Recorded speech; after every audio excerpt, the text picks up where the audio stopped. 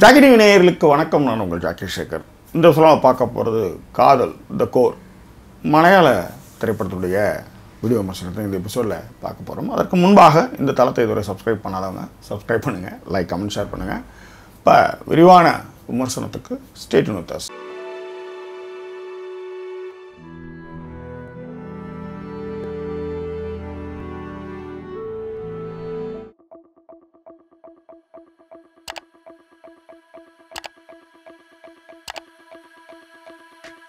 காதல் the core இந்த படம் வந்து கண்ணூர் ஸ்குவாடுக்கு அப்புறம் வந்து ரிலீஸ் ஆன படம்.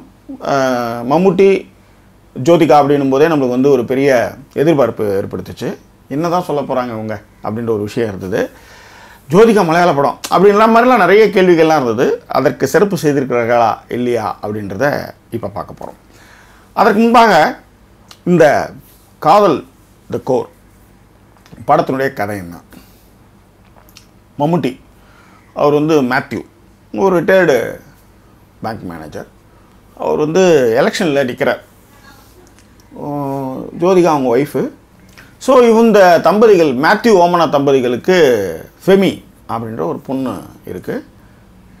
ஸோ இப்படி வாழ்க்கை போயிட்டுருக்கு. ஸோ மேத்யூ வந்து அவங்க ஊரில் நடக்கக்கூடிய எலெக்ஷன் நிற்கிறதுக்காக வந்து அப்ளை பண்ணலாம் அப்படின்னு போயிட்டுருக்கு.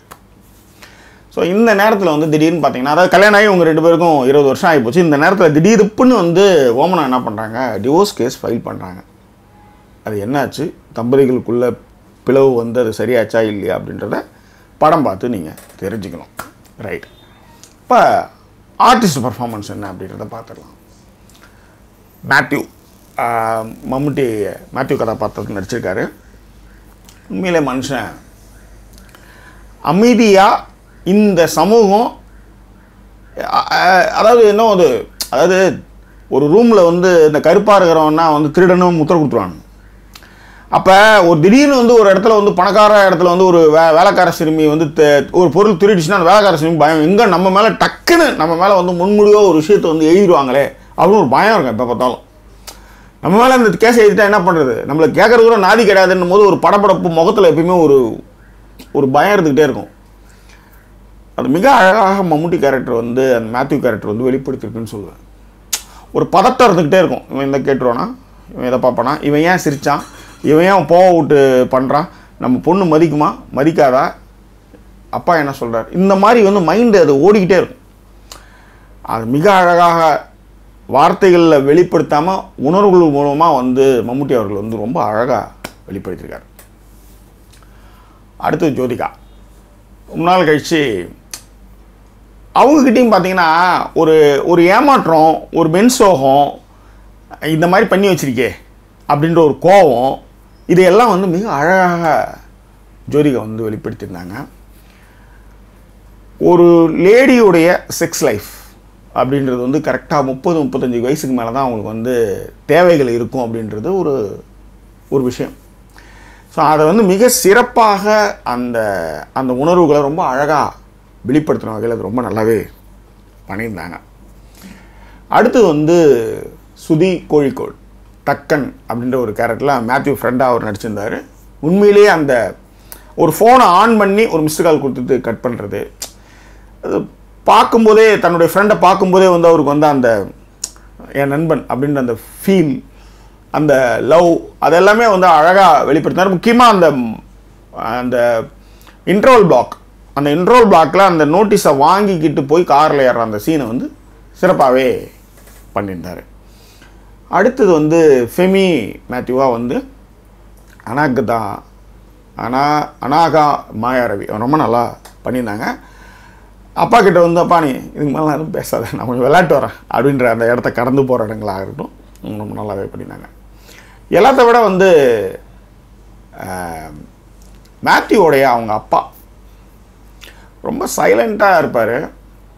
உங்களுக்கு எப்படி தெரியும் அப்படின்னு ஒரு கேள்வி கேட்கும்போது எந்த மகனானு அப்படின்ற மாதிரி ஒரு அந்த சொல்கிற இடங்கள் ரொம்ப நல்லா இருந்துச்சு. ஸோ அடுத்தது வந்து ஜோதிகாவுடைய பிரதரின் லாவை வந்துட்டு போவார். அவரும் நல்லா பண்ணியிருந்தார். எல்லாத்த விட சிறப்பாக 2 வக்கீலுங்க நடிச்சிருந்தாங்க. அதாவது மேத்யூ பக்கம் ஒரு வக்கீல், ஓமனா பக்கம் ஒரு வக்கீல். இந்த 2 பேருமே ரொம்ப சிறப்பாக பண்ணியிருந்தாங்க. முக்கியமாக வந்து சின்னு சாந்தினி அவங்க தான் வந்து சஜிதா நடிச்சிருந்தாங்க. இன்னொருத்தவங்க வந்து பார்த்திங்கன்னா முத்துமணி அவங்க வந்து அமீரா அவங்க வந்து இவங்களுக்கு ஃபேவராக வருவாங்க, ஜோதிகாவுக்கு ஃபேவராக வருவாங்க. ரொம்ப 2 பேருமே ரொம்ப நல்லா பண்ணியிருந்தாங்க, சிறப்பு. ஸோ ஆர்டிஸ்ட் பர்ஃபார்மன்ஸ் வந்து ஃபண்டாஸ்டிக், ரைட். இப்போ டெக்னிக்கல் க்ரூ படம் வந்து ரொம்ப ரொம்ப ஸ்லோவாக தான் போயிருக்கு. ஃப்ரான்சிஸ் லூயிஸ் தான் வந்து படத்தோட எடிட்டரு.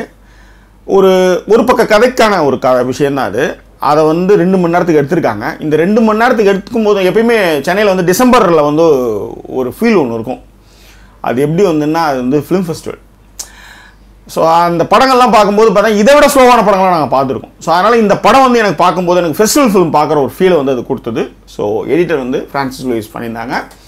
டைரக்டர் வந்து பார்த்திங்கன்னா ஜோயி பேபி அவர் தான் வந்து இந்த படத்தினுடைய டைரக்டர்ஸ். 2 பேர் இந்த படத்திற்கான கதையை வந்து எழுதியிருக்காங்க. ஆதர்ஷ் சுகுமாரன், பவுல்சன் ஷக்கரியா இவங்க 2 பேர் தான் இந்த படத்தினுடைய திரைக்கதை வசனங்கள் எழுதியிருக்காங்க. உண்மையிலே சீன் தான் அதாவது ஒரு கட்டத்தில் வந்து டேய் என்னதானே உங்களுக்கு பிரச்சனை அப்படின்ற மாதிரி அந்த ஃபஸ்ட்டு ஒரு அரை மணி நேரம் நம்மளை வந்து போட்டு தவிக்க வைக்கிறாங்க. அதனால தான் நான் சொன்னேன், இது வந்து படத்தை பார்க்கும்போது எனக்கு ஒரு ஃபெஸ்டிவல் ஃபீல் வந்து அது கொடுத்துச்சு அப்படின்ட்டு. அதே மாதிரி சலுகே தாமஸ் இந்த படத்தினுடைய சினிமாட்டோகிராஃபர்.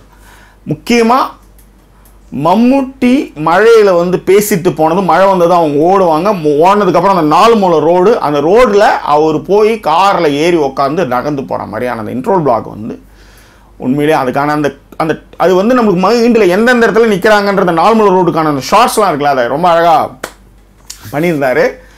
அதுக்கப்புறம் வந்து பார்த்தீங்கன்னா மேத்யூ புல்கான் அவர் தான் வந்து மியூசிக்கு ரொம்ப சட்டிலாக ஒரு ஃபெஸ்டிவல் ஃபிலிமுக்கு என்னெல்லாம் கொடுக்கணுமோ அதெல்லாம் கொடுத்து பண்ணியிருந்தாங்க. அதனால தான் இந்த படத்தினுடைய இந்த படங்கள் இந்த மாதிரியான ஃபெஸ்டிவல் ஃபிலிம்ஸ்லாம் எந்த இடத்துல உடையும் தெரியுமா? கிளைமேக்ஸ்க்கு முன்னாடி சின்ன சின்ன வார்த்தைகளை நம்மளை வந்து அப்படியே விம்ம வச்சிடும். அந்த மாதிரியான விஷயங்கள்லாம் இந்த படத்தில் வந்து ரொம்ப நல்லா பண்ணித்தர. அது முக்கியமாக அந்த மேத்யூ புலிகான் வந்து நான் சொல்கிறது காரணம் வந்து அந்த மாதிரியான பேக்ரவுண்ட் ஸ்கோர் ரொம்ப நல்லா பண்ணியிருந்தாருன்றதுக்காக, ரைட். இப்போ படத்தோடைய பெரிய ப்ளஸ் பாயிண்ட்ஸ் எல்லாத்தையும் பார்த்துட்டோம். இப்போ minus point and take away conclusions. நான் முன்னாடியே என்ன சொல்கிறேன்னா, இப்போ இதுவரையும் நீங்கள் பார்த்தீங்களே, இதுக்கப்புறம் இந்த படத்தை நீங்கள் படம் பார்க்கலாம், கண்டிப்பாக பார்க்கலாம், பார்த்துட்டு வந்துடுங்க. இந்த படம் கண்டிப்பாக எல்லாரும் பார்க்கணும், ஓகே. இதில் உங்களுக்கு அக்கத்தில் எல்லாருமே இருக்கிற மாதிரியான ஒரு ஃபீல் இருக்குது. இந்த பிரச்சனைகள் நீங்களாம் வந்து கேட்டிருப்பீங்க. அதில் உங்களுக்கு வந்து நீங்களாம் முன்முடிவுகளோட போய் ஒரு தீர்வுகள்லாம் நீங்கள் கொடுக்காம இந்த படம் உங்களுக்குள்ள ஒரு மிகப்பெரிய கேள்விகளெல்லாம் அது மாற்றும். அதுக்காக சொல்கிறேன், ரைட். ஸோ இதுக்கப்புறம் வந்து நான் ஏன் இவ்வளோ டீட்டெயில் சொல்கிறேன், இதுக்கப்புறம் ஸ்பாய்லர்ஸ் வரதுக்கு வாய்ப்பு இருக்குது. அதனால் நீங்கள் படம் பார்த்துட்டு வந்துடுங்க. அதுக்கப்புறம் கூட இந்த கண்டினியூ பண்ணுங்கள். Spoilers alert with minus point, plus point, I mean take away and conclusions போகிறோம். ஸோ இப்போ மைனஸ் பாயிண்ட், படம் பார்த்தவங்களுக்கு மைனஸ் பாயிண்ட்டுன்னு சொன்னால் படம் ஸ்லோவாக போகுதுன்ட்டு. நான் ஏற்கனவே இதுக்கு சொன்னேன், இது வந்து ஒரு ஃபெஸ்டிவல் மூட் ஃபிலிம். இது இந்த சில கதைகளை இப்படி தான் நீங்கள் சொல்ல முடியும். இப்போ உதாரணத்துக்கு இந்த கதையை இதே மம்முட்டிக்கு வந்து ஒரு 25 வயசு, ஜோதிகாவுக்கு ஒரு 19 வயசு, இப்படி ஒரு 5 வயசு டிஃப்ரெண்ட், ஒரு 3 வயசு டிஃப்ரெண்ட்டில் இந்த கதை நடக்குதுன்னா நீங்கள் பரபரப்பாக சொல்லலாம். ஹீரோ வந்து ரிட்டையர்டு ஆன ஆள், ஹீரோயின் 20 வயசு பொண்ணுக்கு அம்மா, அவங்க எவ்வளோ மெச்சூர்டாக வந்து அதை வந்து ஹேண்டில் பண்ணுவாங்களோ அந்த மாதிரி தான் படத்துடைய கதை. அது ரொம்ப நல்லா பண்ணியிருந்தாங்க. அதனால் அதை மைனஸ் பாயிண்டில் என்னால் சேர்க்க முடியாது அப்படின்றதுக்காக அந்த எக்ஸ்ப்ளனேஷனை கொடுக்குறேன், right. Good. What is a take away? ஒரு கலை என்பது என்ன? அது மூலமாக ஏதாவது ஒரு விஷயத்த சொல்லணும். சரி, கமர்ஷியலுக்காக நம்ம நிறைய படங்களை பார்க்குறோம், ஏன்னா நம்மளுக்கு அந்த மாதிரியான என்டர்டெயின்மெண்ட்லாம் நம்மளுக்கு தேவைப்படுது, அதில் மாற்று கருத்தே கிடையாது. ஆனால் இந்த உலகமே வந்து ஒரு நாடக மேடை, நாம் எல்லாம் அதில் வந்து நடிகர்கள் அப்படின்னு நம்ம கேள்வி கேட்டிருக்கோம். ஆனால் சூப்பர் ஸ்டார் அந்தஸ்து வந்ததுக்கப்புறம் நிறைய பேர் இந்த மாதிரியான விஷயங்கள்லாம் காது கொடுத்து கூட கேட்க மாட்டாங்க. ஆனால் மம்முட்டி மாதிரியான ஒரு லைம்லைட்டில் இருக்கக்கூடிய ஒரு மிகப்பெரிய ஆளுமை மிக்க ஒரு நடிகர் இப்படி ஒரு கதாபாத்திரத்தை எடுத்து நடித்த வகையில் அவருக்கு ஒரு சல்யூட். ஏன்னா நான் வாழ்க்கையில் நீங்களாம் என்னங்க பண்ணீங்க, நடிச்சிருந்தாங்க கீச்சிட்டிங்க அப்படின்னு யாராவது ஒருத்தன் கேட்டாங்கன்னா இந்த ஒரு படம் போதும். இப்படி ஒரு சமூகத்தில் இப்படி ஒரு பிரச்சனை இருக்குது, இந்த பிரச்சனையை எந்த வயசானாலும் தீர்க்க முடியும், இந்த பிரச்சனைக்கு பிராயச்சத்தில் எந்த வயசுலையும் தீர்க்க முடியும், அதுக்கு வந்து ஒரு சொல்யூஷன் கொடுக்க முடியும் அப்படின்ற ஒரு விஷயத்தை எடுத்துகிட்டு வந்த வகையில் மம்முட்டி நடித்தார் இல்லையா, அவருக்கு நம்மளுடைய வாழ்த்துக்கள், வணக்கங்கள், நன்றிகள். இது ஒன்று. ஜோதிகா மாதிரியான ஒரு நடிகை இப்படியான ஒரு கதாபாத்திரத்தை எடுத்து நடித்தது இருக்குல்ல, உண்மையிலே பின்னிட்டா மனுஷி. அதாவது அப்புறம் எப்படி அப்படின்னு கேட்கும்போது, அது நானா வந்து வற்புறுத்தி வாங்கிக்கிட்டதுன்னும் போது உங்களுக்கு அதனுடைய வலி என்னன்றது அதை வந்து அந்த கோர்ட்டில் சொல்லும்போது அது வந்து ஒரு பொண்ணாக நீங்கள் யோசிச்சு பாருங்க. உங்களுக்கு ஆனால் வந்து செக்ஸை விடுங்க, பெண்ணாக அது வந்து எவ்வளோ பெரிய விஷயம். அதை வந்து இப்பயாவது நான் சொல்லிட்டு வெளியே வரேன். இதுக்கு மேலே என்னால் இந்த கச்சடாவில் இருக்க முடியாது. இதுக்கப்புறமா என்னால் புழுங்கிட்டு இருக்க முடியாது. ஒரு விஷயம் சமூகத்துக்காக நான் வந்து உட்படுத்திக்கிட்டேன், கல்யாணம் பண்ணிக்கிட்டேன், ஃபேமிலிக்காக நான் எவ்வளோ பொறுத்து போயிட்டேன். இனி இருக்கும் வாழ்க்கையாவது என் விருப்பப்படி என் வாழ்க்கையை நான் வாழணும்னு ஆசைப்பட்றேன்னு அந்த ஜோதிகா எடுத்த முடிவு நிறைய பெண்களுக்கு இது ஒரு மிகப்பெரிய சப்போர்ட்டிவாக இருக்கும், மிகப்பெரிய ஒரு எனர்ஜெட்டிக் ஓப்பனராக இருக்கும். அதுதான் உண்மை. இதுக்கப்புறம் என்ன அப்படின்னு நான் அதை தான் சொன்னேன்.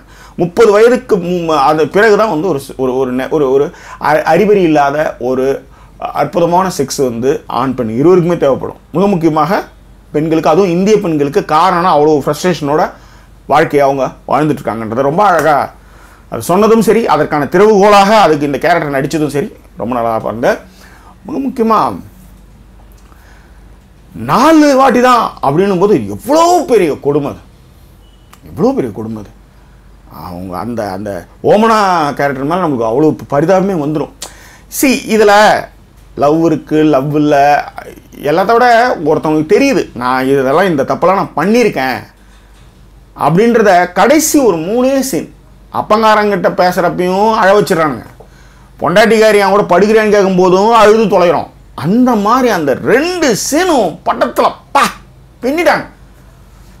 என்ன தெய்வமே அப்படின்னு அந்த அந்த ஒருத்த கேட்க பிரிஞ்சு போக போகிறான். இதுக்கப்புறம் இங்கே கிடையாது. ஒரு பெரிய துரோகத்தை அவளுக்கு பண்ணியிருக்கோம். அந்த கதறல் கண்ணு கலங்கினங்கனாலாம் ஏஜஸ் மதுரையில் தான் அந்த படம் பார்த்தேன், 2வது ஸ்க்ரீன் ஐ திங்க் ஸோ. நானும் தம்பி கபிலன் தான் போனோம். உண்மையிலே அப்படியே வெடிச்சிட்டான். அந்த அந்த அந்த கேட்கும்போது வெடிச்சிட்டான். ஏன்னா அவன் நல்லவன், அவன் நல்லவன், மேத்யூ ரொம்ப நல்லவன். ஆனால் அன்ஃபார்ச்சுனேட்லி என்ன பண்ணுறது, இதுக்கு மேலே என்னால் பொறுத்துக்க முடியாது. நல்லவன்றதுக்காக எவ்வளோ நாள் பொறுத்துக்கிறது? அதை 70 வயசானாலும் 80 வயசுல உடைக்கிறா பற்றி ஒரு பொம்பளை, அவள் தைரியசாலி. புரியுதுங்களா? அதுதான் வந்து சுதந்திரமான வாழ்க்கை, அதுதான் வந்து படிக்க வச்சதற்கான ஒரு பேஸ். ஆக்சுவலி அது ரொம்ப நல்லா ஜோதிகா பண்ணியிருந்தாங்க. அதுவும் அந்த சீன் கண்ணெல்லாம் கலங்கி தள்ளிட்டேன்.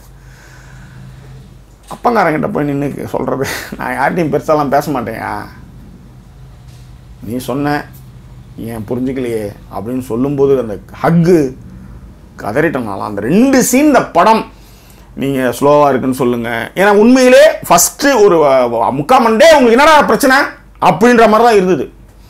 அதை கொஞ்சம் கொஞ்சமாக அந்த லேயர் லேயராக ஒரு கத்தி மேலே நடக்கிற ஒரு விஷயத்தை ரொம்ப அழகாக சட்டிலாக அதை எடுத்துகிட்டு வந்த வகையில் awesome. So what is the rating this movie?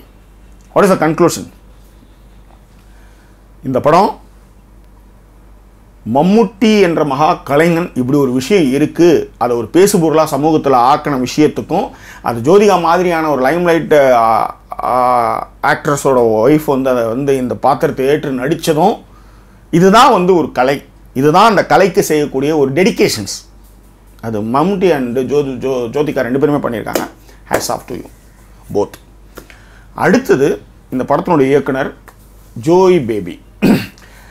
அவர் போய் இந்த 2 ஆர்டிஸ்ட் அவர் கம்ப்ளைண்ட் பேசலைன்னா இப்படி ஒரு ஐடியா வந்து போச்சு. இதை யார் போடலான்னு போது இவங்க ஒத்துக்குவாங்களா அவங்க ஒத்துக்குவாங்களா அப்படிலாம் இல்லாமல் அதை முன்னெடுத்து நடத்தின விஷயங்கள் இருக்கு இல்லையா, அதுதான் அந்த படத்தினுடைய பெரிய பலமாக பார்க்குறேன். இது பேசுபொருளானதுக்கு அதுதான் மிக முக்கியமான விஷயமா இருக்குது. இப்படி ஒரு இன்னர் ஃபீலிங்ஸ்லாம் இருக்குது அப்படின்றத அந்த 4 வாட்டின்றத ஒவ்வொரு ஒரு அம்மா காரியம் தான் பொண்ணுக்கு இப்படி ஒரு நிலைமை நடந்ததுன்னா அதை யோசிச்சாலே போதும், அதனோட அந்த பெயினை வந்து அதை வந்து எடுத்துக்க முடியும். ஸோ அந்த வகையில் வந்து அதை 2 பெரிய ஆளுமைங்கிட்ட சொல்லி அதை வந்து இந்த படத்தில் சேர்த்தது தான் இந்த படம் வந்து ஒரு 10ஓட 11 கடந்து போகாமல், அத்தோட இது ஒன்றா போகாமல் இது வந்து அடுத்த கட்டத்துக்கு போயிருக்கு. ஸோ ஜோய் பேபி வந்து ஃபண்டாஸ்டிக்காக அவருடைய ஒர்க்கை பண்ணியிருக்காரு.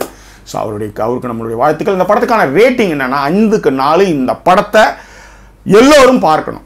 மிக முக்கியமாக குடும்ப உறுப்பினர்கள் அனைவரும் வயதுக்கு வந்தவர்களே பார்த்தா கூட ஓகே தான். ஏன்னா அவங்களுக்கு புரிஞ்சால் போதும். இப்படி ஒரு விஷயம் வரும்போது, ஒரு கல்யாணம் பண்ணும்போது, ஒரு விஷயங்கள் இது மாதிரிலாம் பண்ணும்போது, மாப்பிள்ளை பற்றிலாம் விசாரிக்கும்போது, ஏன் பெண்ணை பற்றி விசாரிக்கும் போது கூட இப்படியான ஒரு பால் ஒரு தாட் ப்ராசஸ்லாம் இருந்தது, அவங்களுக்குள்ள அந்த விருப்பங்கள் இருந்ததுன்னா நிச்சயமாக அதில் தயவுசெய்து இது பண்ணாதீங்க. கடமைக்கு வந்து புள்ள பெற்றுட்டு நானும் வந்து சமூகத்தில் வந்து ஒரு ஆளாக வாழறேன் அப்படின்ற மாதிரி கடமைக்கு வாழற தம்பதிகள் நிறைய பேர் இருக்காங்க. எனக்கே அது மாதிரியான ஆட்கள் எனக்கு தெரியும். ஸோ அதனால் வந்து இது வந்து ஒரு பேசுபொருளாக ஆக்கினது வகையில் வந்து இந்த குழுவினர் அனைவருக்கும் ஜாக்கி சினிமாஸ் சார்பாக நம்மளுடைய வாழ்த்துக்களை தெரிவிச்சுக்கோம். வேற என்ன உங்களுக்கு இடத்துக்குள்ள பின்னடங்களை தெரியப்படுதுங்க. மீண்டும் வேறொரு எபிசோடில் உங்களை நான் சந்திக்கிறேன். அதுவரை நன்றி கூறிய உங்கள் ஜாக்கிசேகர். நன்றி, வணக்கம்.